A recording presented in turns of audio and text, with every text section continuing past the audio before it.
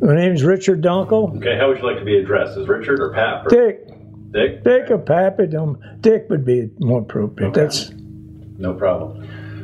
We're here today just to hear about your experiences when you were in the Army Air Corp. And why don't we start off with what made you join the military? Well, to begin with, I was drafted. And I guess I worked at Glen Martin Aircraft Factory building B-26s prior to my entering the service. Okay. So tell me, when did you go into the military? 3rd of March, 1943. Okay. So you got a draft card in the mail or something like that. Tell me about that experience when you received that. Well, I got a draft card in the mail, but I was working in Baltimore, so they wanted to send me to the service from there, induct me in Baltimore. Then I asked them if I could be transferred back home to Pennsylvania to be inducted. And they took care of that and accommodated me on the situation. Okay. So that's where I went from Reading, PA. I was drafted and I went to New Cumberland, PA.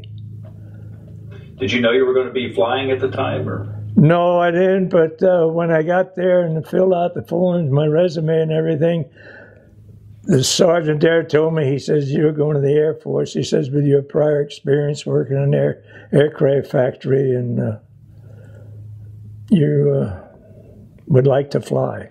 He asked me if I'd like to fly. I said I would love to. Okay. So tell me about your training that you went through. Well, from New Cumberland, they sent us down to Miami Beach. That was hard to take. It was in the early spring. And we only stayed there for about 13 days of basic training. And then I was shipped off from there to Harlingen, Texas. We went in an old coal-burning train, and we looked, pardon the expression, but we looked like black people when we got off of it due to the coal soot and everything. But that was a long ride all around the Gulf of Mexico. You know, Harlingen is right next to the Mexican border. And that's where I went to gunnery school. I spent about 3 months there in gunnery school. Did you like it? I loved it, yeah. They had a bad experience in gunnery school, which I'd like to point out, but we flew in AT-6s, and they had what they call a flexible 30 caliber, and we used to fly in a tow target sleeve. Another aircraft pulled this tow target sleeve, and you had colored ammunition so they could tell who hit the target and who didn't hit it. So we went out, and he said, if you get rid of your ammunition, he says, I'll give you a good ride. So coming back, they had these big white fluffy clouds, and they took us through there and got me wet because the canopy was open on the AT-6, but he gave me a good ride. We went back and we landed at the base, and my buddy and I, fellow by the name of, I can't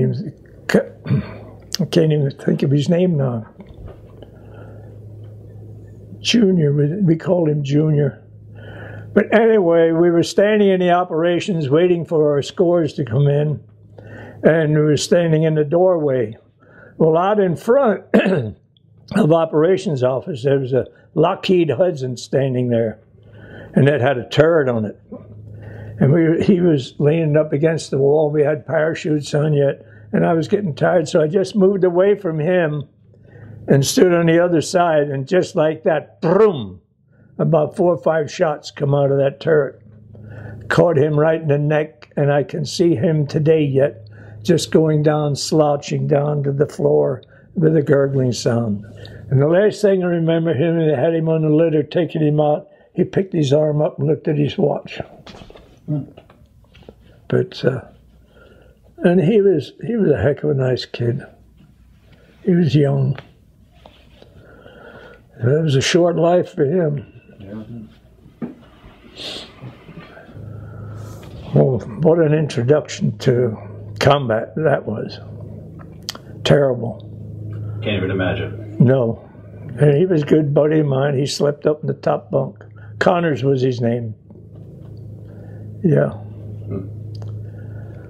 But then we went through the training, the rest of the training, and we shot on open range. They had a target on the track, and we shot with turrets and flexible guns and things like that. I qualified with an expert rating. I was one of the few guys that had any experience with shooting. We had a lot of fellows come in there from the cities, big cities.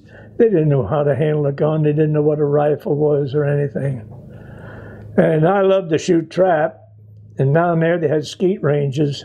Well, I couldn't get anybody to go out there with me. These guys, they weren't interested in trap shooting, but I loved it. So I got some guys to go out, and we shot a lot of skeet in those days. We had the old Browning recoil shotguns. They were automatics, but when they recoiled, they give you that second jolt. So that was about the end of my training then, as far as the gunnery school. From there, I went to Keesler Field. Since I was in the Air Force, they were going to make me, and I had the background of aircraft, they sent me to Keesler Field Mechanic School. Well, I was there till, I'd say, the fall of '43, and learned all about the B-24, the engines and everything. And I tell you, it was something. What an experience for me. So tell me about, you've gone through training, and now you've got to get over to Europe. Or did they tell you you were going to Europe, and then you have that ride by boat, I assume? So tell me about that experience from going from training to... Well, from training, I got a vacation, delay en route, and I had to report to Salt Lake City to form our combat crew. And I was only there about 10 days, and then we went to Boise, Idaho as a crew. And we got some overseas combat training, flight training. Made dry bomb runs and things like that, you know. Flew a mission to Seattle. We used the shipyards out there for a target. And then I had about 3 months of that in Boise, Idaho, at Gowan Field. And from there we went to Lincoln, Nebraska. I got our orders to go overseas. We went to Lincoln, Nebraska. We picked up a brand new B-24. And we had it painted with the Vaga girl like everybody else did in those days. And we called it Classy Chassis. And we were all happy about that. When I got into that plane then, we took a practice flight, a training flight there at Lincoln, and we come down here, we had a cracked landing gear. So we had to wait to get that repaired, and after that was finished, we started from Lincoln, Nebraska. We went to Grenier Field, New Hampshire. We stayed overnight there. From there, we went to Goose Bay, Labrador, which was quite an experience. When you see a place like that, you come in on the runways, they had snow piled up maybe 20 feet on either side. You couldn't run off the runway, so it was convenient that way. But we only spent about 2 nights there. We had some bad weather. We spent 2 nights because we were going to fly out of there at 10 o'clock at night so they could navigate. We went to Iceland from there. But when we got to Iceland, we landed there and we stayed there for the night. And we had some whiskey, some candy bars. We were loaded with goodies. So we come back out the next morning. We took off. We were going to England. Some guy said, "Hey, where are the candy bars? Where are the whiskey bars?" They relieved us of them. We had a guard on the aircraft, and somebody relieved us of the whiskey and the candy bars and everything. So that didn't make us very happy. So we landed we had quite an experience. We were landing in Valley, Wales. And they had the same coordinates there at Valley, Wales as the other place, the Irish Free State. And in the Irish Free State, we started to land there. And we were coming in, they were shooting flares. And then all of a sudden the pilot said, "Well, I'm going to go around." He went up and they said, "Well, we don't see you in the traffic pattern from over at the air base. We don't see you in the traffic pattern. Where are you?" And here we were landing at the wrong place. We would have landed there, we'd have been interned for the rest of the war. But we just made a touch and go and got out of there and got back to Valley, Wales. And there they took that beautiful airplane away from us. And that was the end of that craft. They sent us to what they called Randolph Field of the Air. They called that base over there in England. They sent us there and loaded us in trucks. And we went out to our base in Menelsham, England. And that was a B-24 base. And when we come out the next morning, we were going to this, they assigned us to an airplane which was called Loretta Ann. I don't know where the name came from, but it's on the computer. We have a whole history of my whole base on the computer, but it's listed in there. And when I saw that thing, I thought, oh, God, this looks like an old beat-up thing. It had patches on it and everything else. But the last three numbers was 602. And I remember we finished 22 missions in that plane without too many problems. We had almost every mission we came back, we had holes of some sort from the flak. We're starting to talk about your missions. I'd like to hear the experience and what you felt on your very first mission you had to fly, combat mission. The first combat mission that we flew, they call it a milk run, which really wasn't a milk run because we lost a couple airplanes through it. And it was quite an experience. I didn't know what flak was all about, you know, and you look out the front of the aircraft, and I had a good view being in the top turret. And when I looked out there and I saw all this flak, it made me nervous. And I'll tell you, there are no atheists in the sky. I did a lot of praying by myself. I'd pull those guns up along my head, you know. I had my flak suits all around me. And it was quite an experience. It was nervous. But, you know, the guys that were already had some missions in, they slept in our barracks. And they give you try to scare you, I guess. And it was quite an experience to know that you're up there in the air and somebody's shooting at you. But after a while, you sort of get used to it. We didn't mind too much. I hated the weather more than anything in England, because you take off in the morning, beautiful day, and you come back at night and you cloud covered, rain, and I didn't like coming down through those clouds flying in a formation. When you let down from maybe 25,000 feet and you come down, you go right through the clouds, and they stayed together. That there had me a little nervous. But we never had any problem. Tell me about your scariest mission you flown on. The scariest mission that I ever flew on, I think, was we were going into Cologne, I think it was, and we were flying the high element, and all of a sudden the pilot says, "Controls are froze. I can't control the aircraft. We're just climbing." We kept climbing. We climbed right out of the group. There we were all alone. The pilot said, "Prepare to bail out." Well, when he said that there, you know what that would do. That kind of made me nervous. But I got out and I started to shoot flares right away when we left the group. I shot some flares, and next thing you know, we had two fighters on each side, two P-51s. The green flares meant that we wanted fighter escort. So they escorted us back, and after a while we hit a barrage of flak, and it knocked the heck out of that aircraft. We had later found out when we landed we had a hole in the bottom of the wing about 3 feet like that. And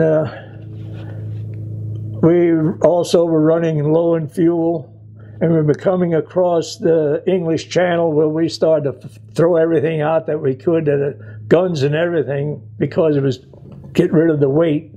And I saw the White Cliffs of Dover there, and we were down just about level with them. And I said to the pilot, I said, "We're going to make it, we're going to make it." He said, "We're going to make it." So we got there, and the first thing we saw was an English base. And we went right in and landed. So that was quite an experience when they say bail out. Get prepared to bail out. Well, everybody's running around in the airplane, putting parachutes on and everything else. That gets you a little nervous because I didn't want to bail out. But that was one of the, I guess, most exciting missions. But one of the other ones, the last one we flew in a B-24, we went to Kiel Harbor, Germany. That was a submarine pens. And that wound up to be the worst mission we had in the group. Some guys flew right out of the squadron. I seen 2 aircraft go. They went to Sweden. And to me, I seen all the preps. The propellers were still running and no feathered props or anything. I didn't see any damage, but they left the group and they went to Sweden. Well, they were interned there for the rest of the war. But when we got back, our aircraft was condemned. It was put up for junk. We didn't fly it again. That's how bad it was beat up. We had 1 engine out and had lots of holes in it. But that was the end of it. Then we went into B-17s. How many missions did you fly altogether? 33. 33. Now you're a top turret gunner, so tell me about that. I mean, every mission is its own unique event, but tell me about times where you've actually seen enemy fighters coming. Well, actually, our group was fortunate. And when we had training, we had a commander that was heck on flying tight formations. He knew about it. It was he had flying experience. He was overseas, and he knew what to do. So he made us fly day in and day out in training. Tight formation, tight formation. And that kept the fighters away from us. Because, you know, you have all that concentration in one area and you're going to fly into that. No. They'd pick on a squadron or a bomb group that was flying a loose, and they'd be the ones that got hit. We very seldom got hit by fighters. We didn't lose a bomber to a fighter until D-Day. Day after D-Day, we lost 4 bombers in the traffic pattern. A Ju-88 and an Me-110 followed us through and got into the traffic pattern and shot us down. I wasn't in it, though. I wasn't shot down. I was on the ground. Everybody down there was going crazy. I'm going to ask you about D-Day in a minute, but tell me about the times you're in a top turret. Have you ever had to fire your guns? I fired it once or twice, that's all. There was fighters out there, but they didn't get within range of us. But like I said, we had a good tight formation, and it didn't bother us. They went for the loose outfits. If you're firing your, I guess there were 50 calibers, if you were to fire, how long would the ammo last? Well, if you would continue firing, you'd burn out the barrels. That's what would happen. But you only fired short bursts, and I never ran out of any ammunition or anything like that. So they gave you enough to work with? Yeah, we had 2 cases of boxes where they came out of. They were in a belt. They come up on both sides. Yeah. Let's talk about your D-Day experience. You knew at some point something was going up. I'm sure that you didn't know exactly what was going on, but how did they prep you for that day? They prepped us by telling us we were going to fly 3 missions. That was the one thing. But then we got bad weather. In fact, the first 2 missions, we brought our bombs back. We didn't even drop them. And the 3rd mission, we did go in, we went into France and dropped on troops, the Germans' supplies that were coming in, because they were caught short in the invasion. And so we bombed the railroad yards and things like that, so they couldn't bring the troops in and ammunition. In relationship to, we're all familiar with Sword, Juno, Gold beaches, and the names of the beaches. What geography were you close to, or what city were you close to when you were assigned to targets? Caen was one, and Pas-de-Calais was one. Cherbourg. Those were the towns that we bombed prior to the invasion. Those are all cities that I'm familiar with just from the series Band of Brothers and reading all the books that yeah. I've got too. So that's why I had asked that. So you flew 3 missions. One was successful? One was successful. The other 2 we aborted and come back because of the weather. What were your concerns about the troops and ships and everything else out there? You had loads of bombs. You had to make sure you weren't an issue of friendly fire. Was that on your mind at all? No, well, there were no fighters. No German fighters were in the area at the time because they weren't ready for it. They were surprised. And I guess Rommel, whoever had the troops over there, he was on a birthday vacation, and they really snafu'd. But I don't know. The thing that I was fascinated with is all the ships on that channel, how they could keep from running into each other. That was the most fascinating part of it. It seems to be a common statement that a lot of people make. But let me ask you this. The magnitude of D-Day, when did you realize how big of a deal that was? Oh, not till days after. Yeah, we didn't realize it. Because it was quite a secret, you know. Overlord was the name of it. And, yeah, that's about all. You know, when you fly, you're up there and you don't see too much. You see flak and things like that. But to look down, when you dropped your bombs, all you saw was dust. The big dust clouds coming up. That's all you'd see. So when you're flying, it's a lot of hours. Was it safe to say there's a lot of boredom followed by a lot of excitement? Well, yeah, it was. The boredom was till you got up and got in your formation. They were firing flares. The lead plane would fire flares, and you would form on him. And that would take, that would take time. But that's where the boredom was. But once you crossed the channel, there was no more boredom, because all you seen was flak. And I didn't like that. Like I said, I know when we got on the bomb run, when you turned on the IP over the target, you'd never see any fighters, because they know that. And what I would do, I put my head down between the guns on the bomb run, and I just prayed to God, because that was the worst part on the bomb run. And once it was bombs away, then we were on our way home. Then we relaxed. But you still got flak, no matter where you went. They had the guns. Mm-hmm. So the one mission I flew, we had a bomb hang up, which was quite an experience. One of the bottom bomb hung up on the right side. And I could feel it when the bombs went out. The bombs hitting that one, because I felt these jarring, you know. When you let the bombs go, that plane jumps up, you know. But then on the way back, we had to get rid of that bomb. We just didn't want to drop it anywhere, because we were in territory now that was out of the war, you know, so to speak. We were heading over towards Zuiderzee. That's flooded land that they did over there. And I got the armor gunner. He got a screwdriver and a pair of pliers, and we went back and they opened the bomb bay doors, and I had to hold on to him. He was reaching across the bomb bay doors, and I had a hold of his strap. I don't know what would have happened if he fell, because I don't think I could have held him.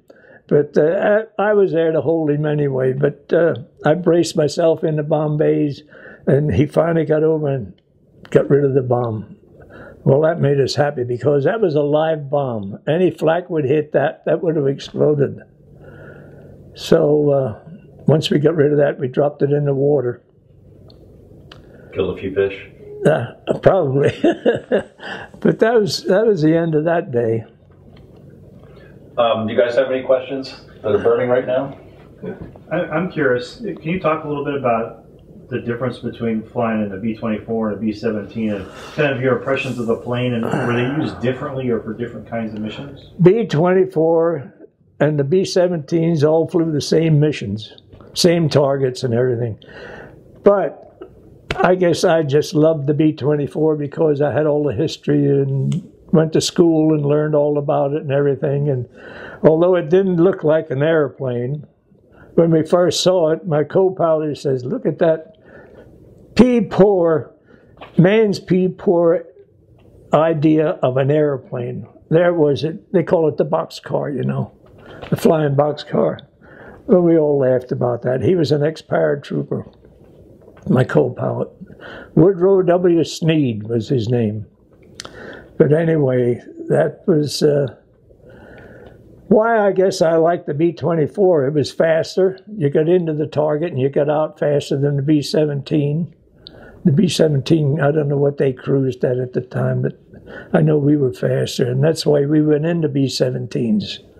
Our whole division went into B-17s from the ones that were flying B-24s, so they could have better control of them going in and out of the target. Everybody flew the same speed. When you had B-24s in there, the 24s were faster, so it didn't work too good that way as far as the bomber stream.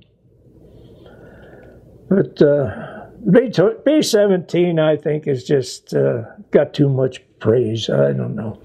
I guess I'm prejudiced to the B-24 and the 17. But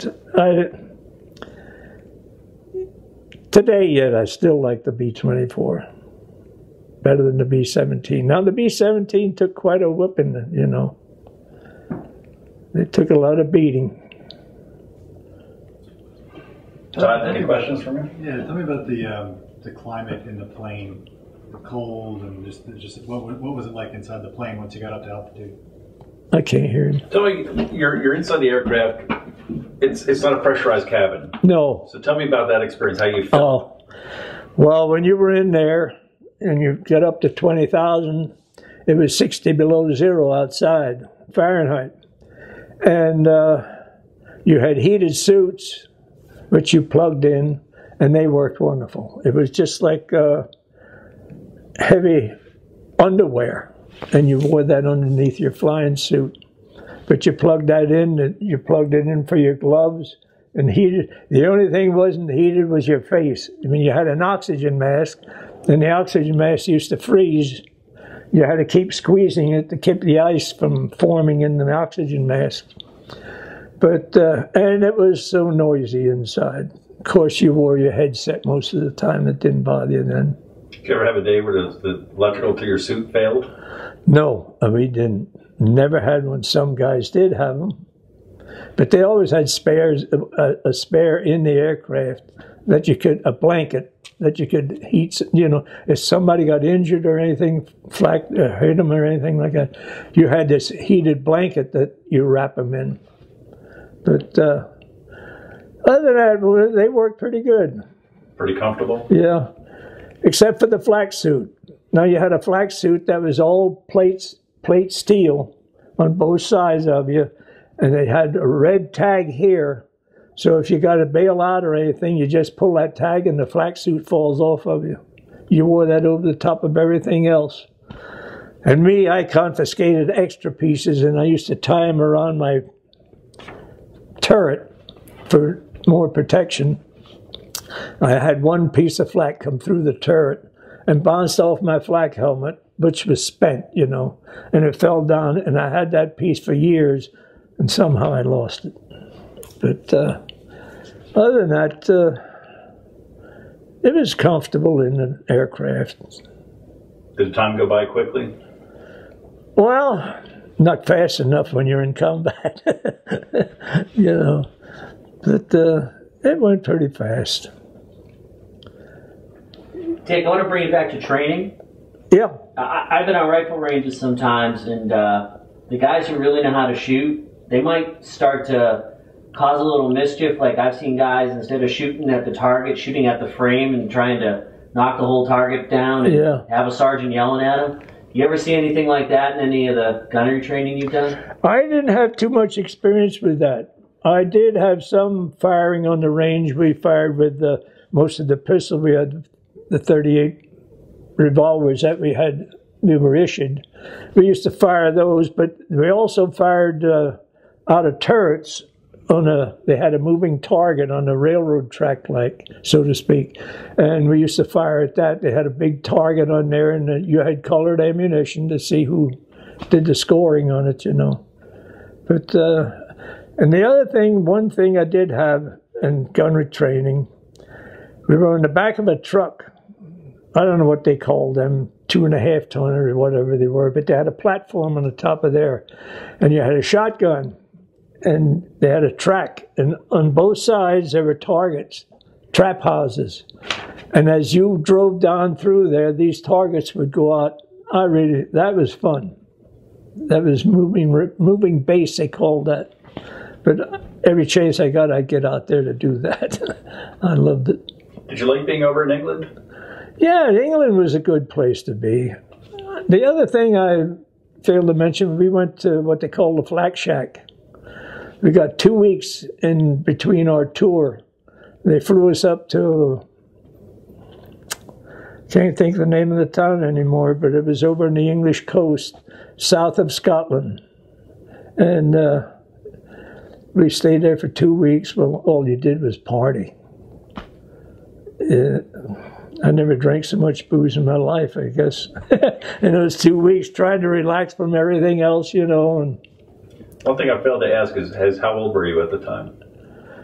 At the time, I was 20 years old. Okay. Yeah. When was your last day there?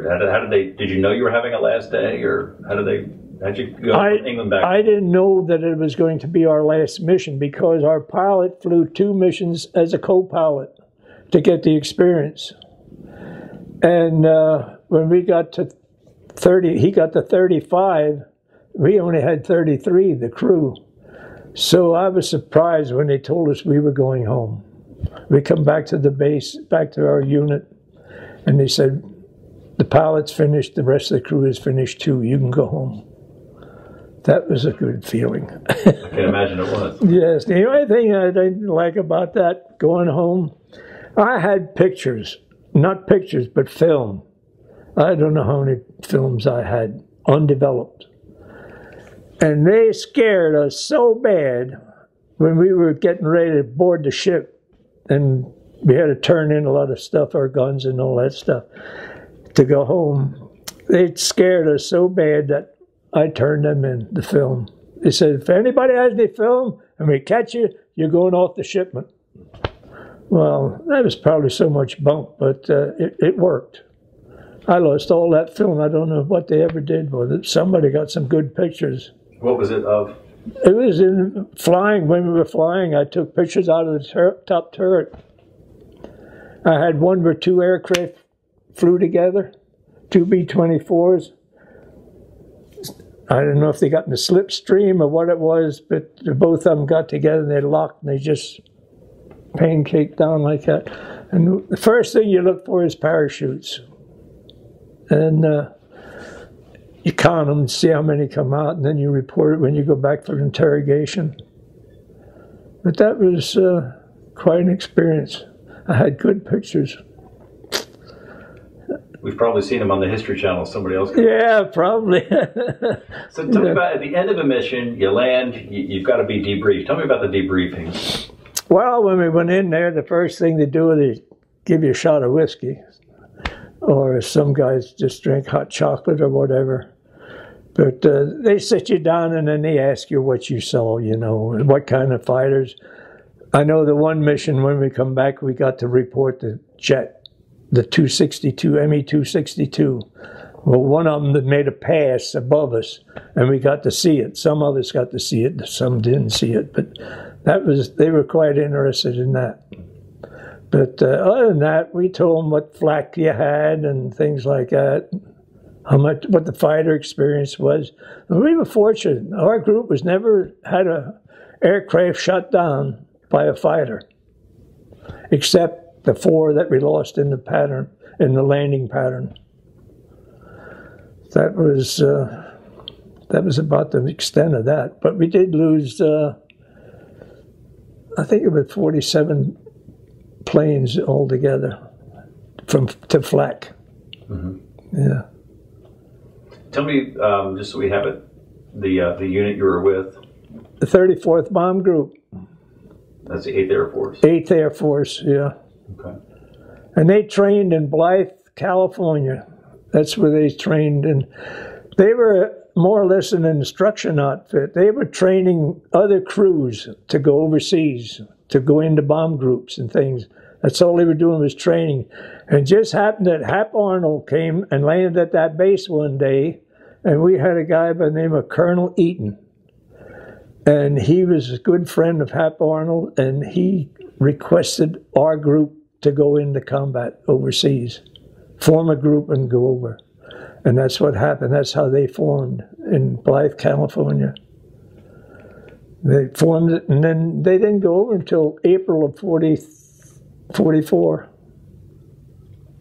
So you've heard of the Tuskegee Airmen. Yes. Was your unit involved with it? We weren't involved that I know of. We could have been because they spend most of their time with the 15th Air Force down in Italy. But some of them, after the war was moving, they did get up into England and were flying up there, but I never knew of them. But I did meet some of them at the air show over here, Tuskegee. Yeah. And I thanked them for their escorting us. I said, you guys did a good job.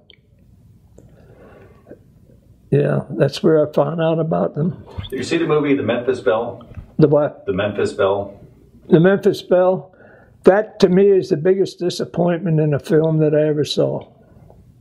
It showed no respect to their officers. The crews, they never carried on like that. Not that I know of, in my experience. But understand, our crew was like a family. We were like brothers.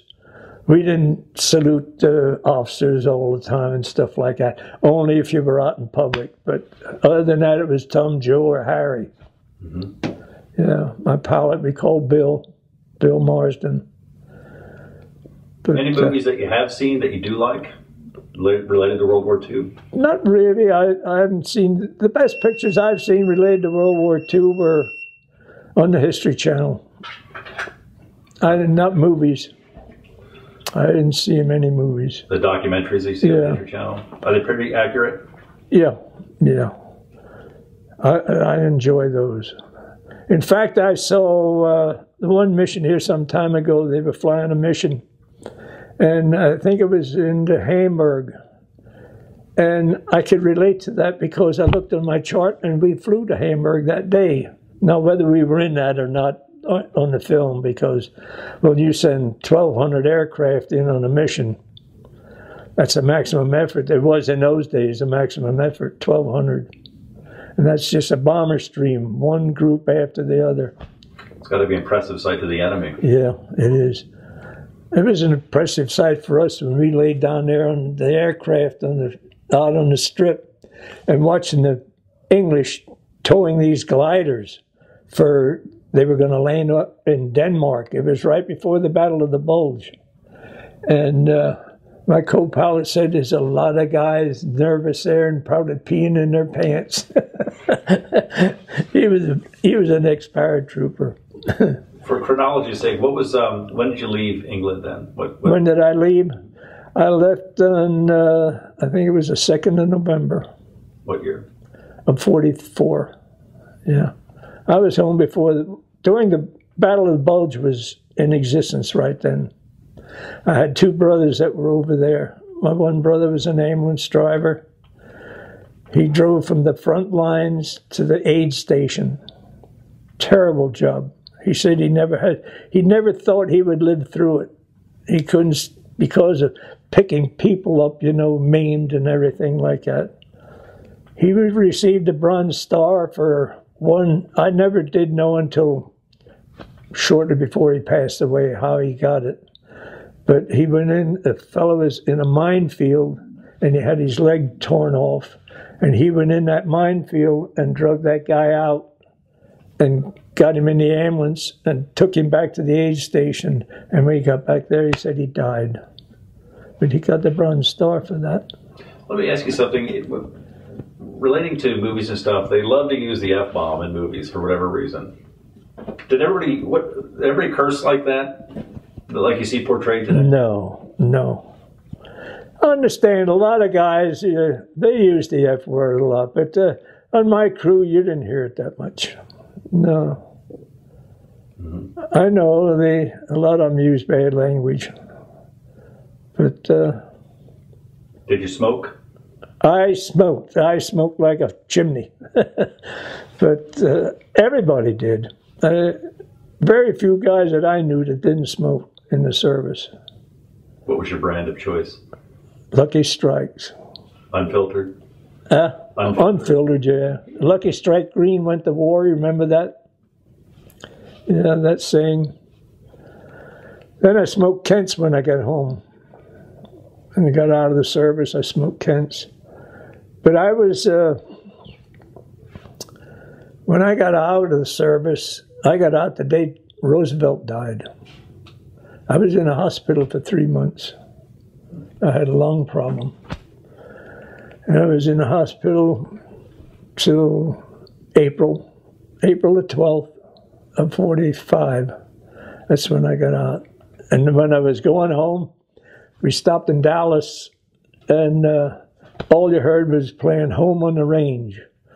And then that was Roosevelt's favorite song, Home on the Range. And it was the day he died. So I always said, when the chief quit, I quit. And that's when I got out. Interesting. So you get home. Now that you're home, now what do you do? Well, I didn't work for quite a while. I was on disability from the service. And I didn't do anything. I fished. I lived in Florida at the time. And I worked for the VA.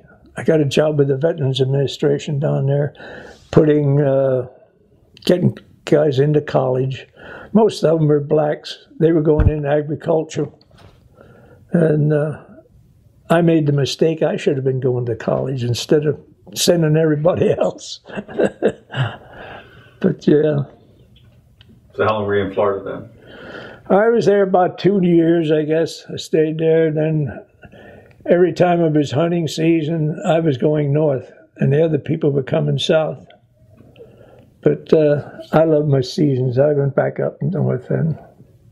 So after Florida, where did you work, or what did you do? I worked for Continental Can in Reading. I don't know if you ever heard of it. Big outfit. They made all the cans. We made fiber drums.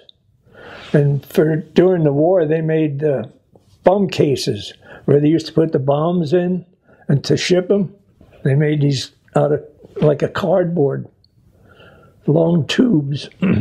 But you must have seen the drums already that we made there in Reading, the fiber drums. When did you retire? 37, I retired in 84. I'm retired, 16 and 12, 28 years. Retired. Now what I do is get harassed because I lived too long. He says, no wonder Social Security's going broke.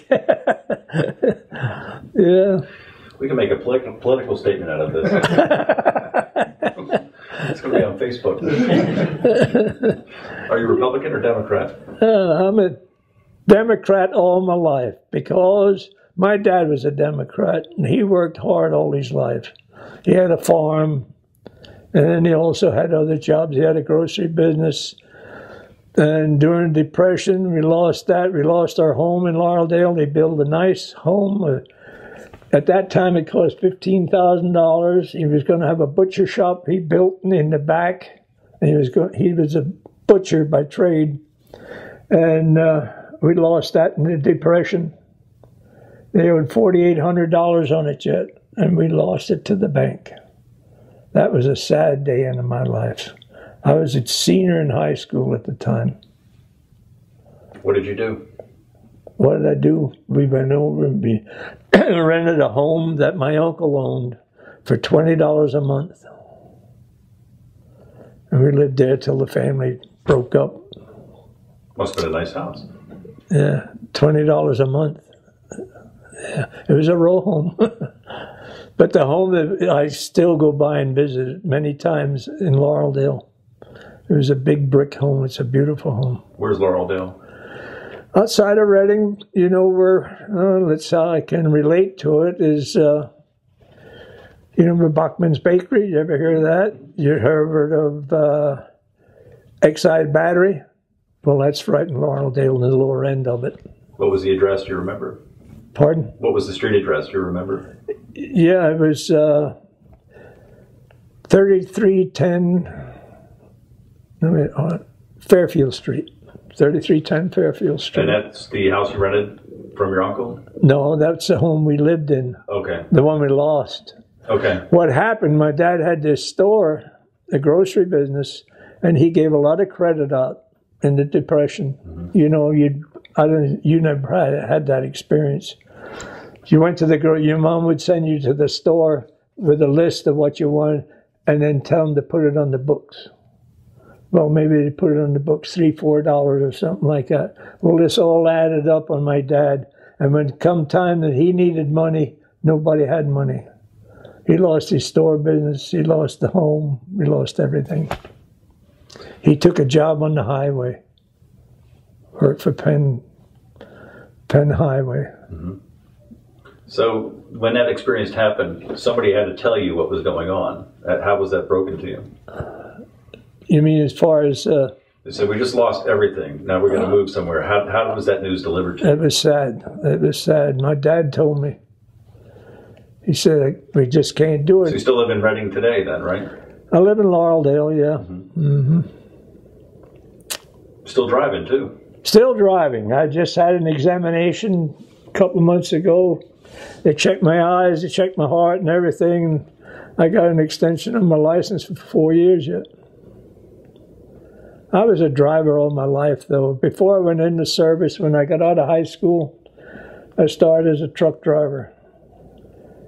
And I drove truck all over the northeastern United States, hauling pretzels for Bachman. And I went to New York, Buffalo, Boston, Pittsburgh, Washington, Richmond, all around. I got paid 3.5 cents a mile. And I was making money. I used to make $75, $80 a week. And the guys that I knew were making 20. Family, I have a family, and they're raising them on $20 a week. So then I drove a Trailway bus, which was my ambition when I was a little kid.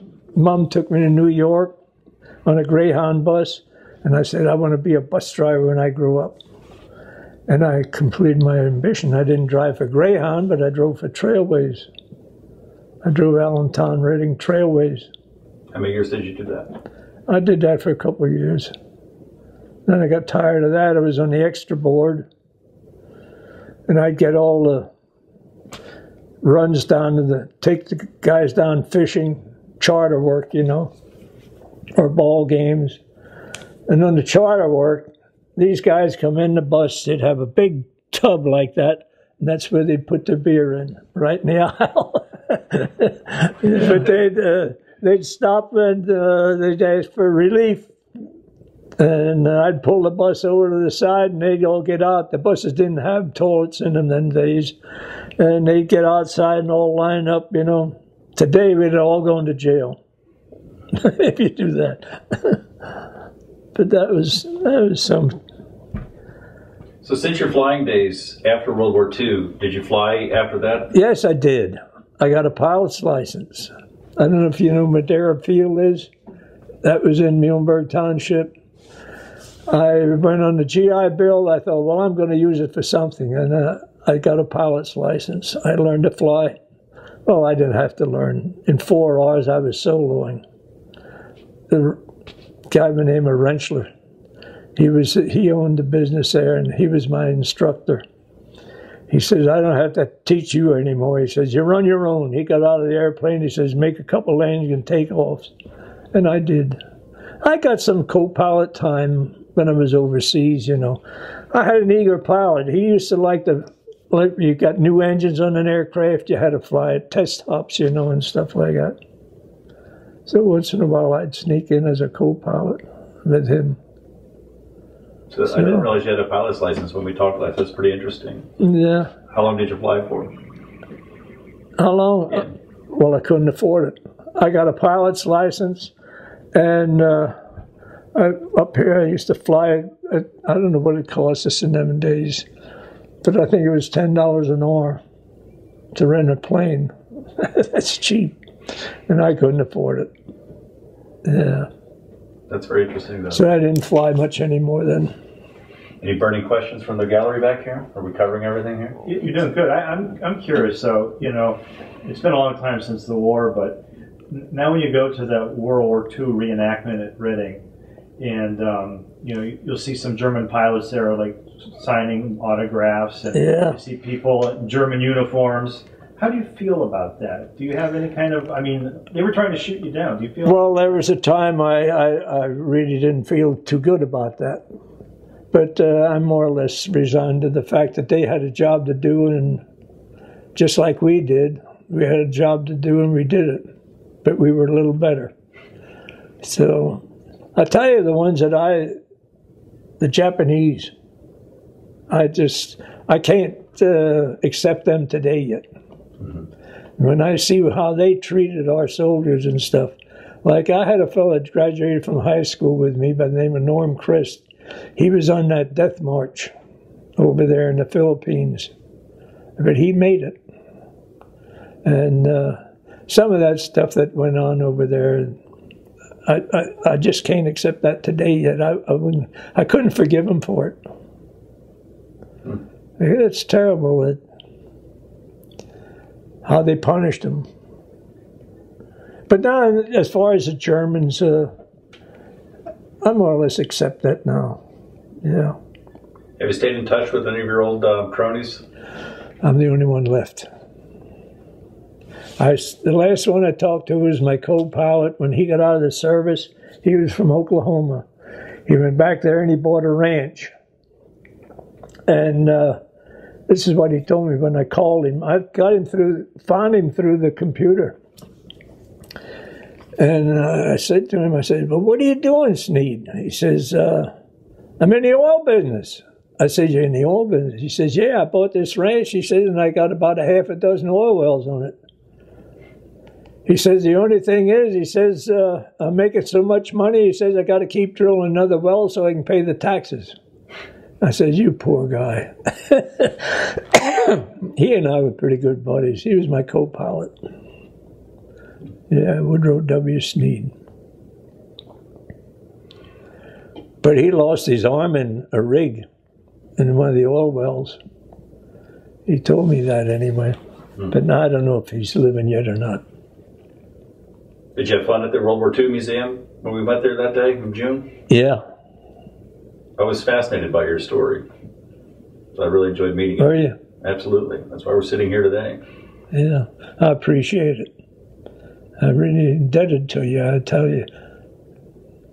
But no, it's always good when somebody's willing to talk about it. And, you know, your history is important to me, I think. Well, I don't think I ever expressed myself like I did today, but I tried the best I could. You did a fine job. I hope so. You did a fine job. Hey, guys, you have anything else? Yeah, two more. Dick, did you ever get to visit any of the places that you had targeted?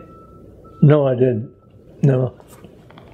I know some of our group, you know, they visited, went back, they had trips back to England, and they visited some of the places in Europe, I guess that we bombed and everything, but I never did. No.